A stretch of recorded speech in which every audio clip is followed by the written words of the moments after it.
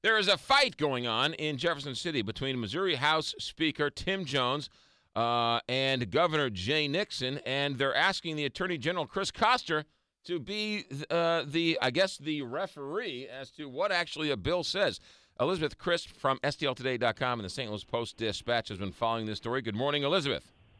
Good morning. Fill us in. What's going on here? Give us the story. Well, this has been, an ongoing fight. It's been the campaign of the summer. It's over the tax cut bill that the legislature passed this session.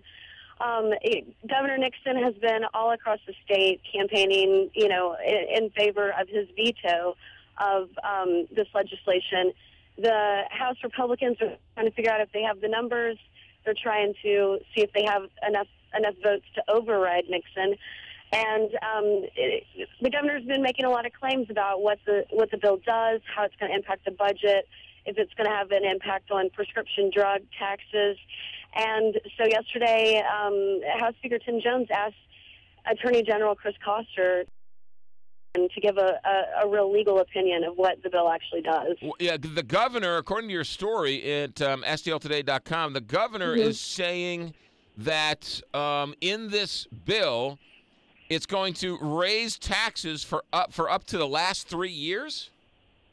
Well, what it does is it allows people, he's saying that if Congress passes the Marketplace Fairness Act, then that'll allow Missourians to claim tax returns for the past 3 years, which would have an impact on the budget, and an unexpected impact on the budget. If everyone starts filing, saying I should have gotten more in my return, then all of a sudden you have, a lot more coming out of the state revenues than were expected. I got you. Okay, so Right. there's an argument over what the bill actually says. Now, you've also mentioned this, is there a tax increase for prescription drugs? Everyone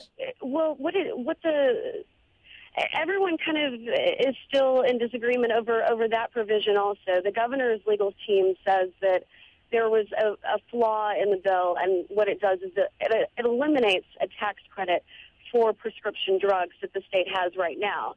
So if you eliminate that, then prescription drug prices will go up. People will see a definite impact there.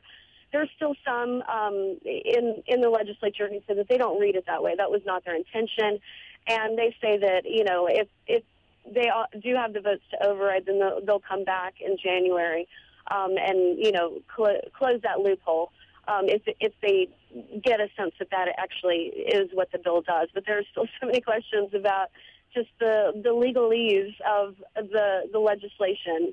And so when Tim Jones asked Attorney General Chris Koster to wade in, is Koster going to do anything, say anything?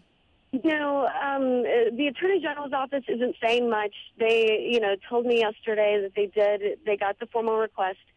The statute the House Speaker is using to say that, he deserves a legal opinion from the Attorney General is pretty vague. It doesn't appear to lay out any timeline, which, they're on a pretty tight timeline if they're trying to use this in their override fight, because September 11th is the veto session. It doesn't appear to give him any sort of time frame to give this opinion. And also, reading it, there could be some question as to whether this type of question is even required of him, because the statute actually says that the House Speaker can ask for a legal opinion for on official duties. And so it seems like there could be some room for the Attorney General to say this isn't, the House Speaker's official duties to get a legal opinion on legislation. We pending legislation, we have to see, if it's passed and all of that. So there is some question whether he's gonna actually. It's a great point you bring up, Elizabeth Crisp from STLtoday.com, in that I have never heard of a House Majority Leader or anybody in the Senate asking the Attorney General for a clarification on legislation they're working on. Right, and that's the big question. And the Attorney General, we all know he was eyeing a run for governor coming up. He's been one of the few people who's not really weighed in on this tax cut debate. The other have said that, governor in this, Coster's been a little bit, kind of staying on the fringe of it. And so I kind of get the sense that this may have been the House Speaker's attempt to try to get him to weigh in on it in some way, to try to kind of push the issue. If nothing else, be able to say he won't, take sides on this. But it is interesting to see a Republican House Speaker turning to a Democrat Attorney General in a fight with a Democrat governor. Right, trying to embarrass Attorney General Chris Koster, or trying to embarrass the governor. Then there's all sorts of speculation and rumors that Tim Jones is already looking at his Attorney General race coming up here in the future. So all of that's kind of interesting. September 11th is the veto session. Do we know if they have enough votes to override the veto? The House Republicans are supposed to be meeting in St. Louis today and tomorrow, and that's when they're going to really be, getting down to the number crunching to try to see if they do have the votes. We've already seen several Republicans kind of backing away. They're not as strong in their opinions as we even saw in the session. A lot of it is because of these questions that the governor has raised, and there have been several Republican House members who've told me that they're just getting so many calls from people who don't support it because the governor is able to bring up these points like it's going to raise your prescription drug prices, which is what he's been traveling across the state telling people. Yeah. And so it's going to be interesting to see whether they can get the numbers there. And you'll be counting votes right along with the rest of us. Elizabeth Crisp from STLtoday.com. Thanks for checking in, and we'll talk to you down the road. Great work as always. Yep.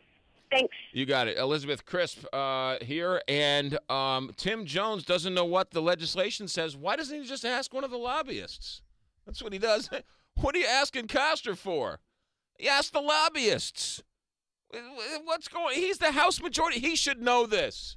He wrote a letter to his constituents saying, what? The lobbyists didn't tell me how to vote on that. You want to know what it says, Speaker Tim Jones? Ask the lobbyist. How hard is it?